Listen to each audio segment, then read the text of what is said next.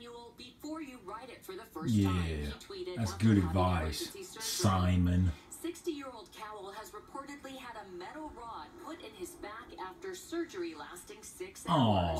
The accident happened in the courtyard area of his Malibu home. One report says he narrowly missed severing his spinal cord and was in complete agony. What an asshole. Simon says, read the bloody manual before you get on your e-bike, mates.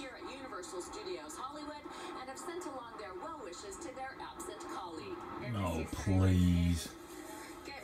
These motherfuckers do anything to get on damn TV.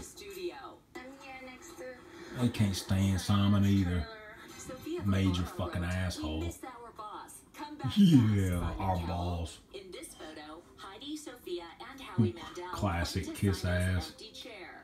Simon Cowell has been spotted biking around his neighborhood lately. Oh, dum-de-dum-de-dum. The bike was involved in the accident. He's not alone in being an e-bike fan.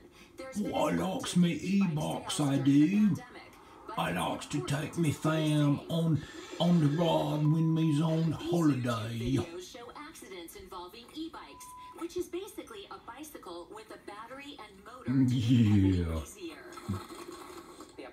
Kinda dangerous there, Simon. Maybe stick to pedaling your fat ass up the hills, you bitch ass trick. Simon Cowell may have been shifting gears, did a wheelie, and flew off the back. What do you think caused that, and how can we wish that was on video. So starting off is power settings. If the power settings So starting off is power settings. Oh, it gives so much torque. Yeah. As for Simon, he's on the road to recovery, tweeting, oh, thank God. to all the nurses and doctors, some of the nicest what will we do without Simon fucking Cowell, people?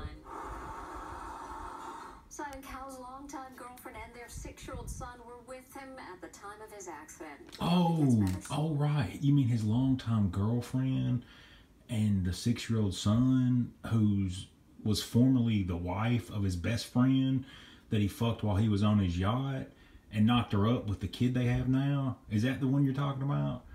Oh, right. Anybody wishing Simon Cowell was an asshole himself.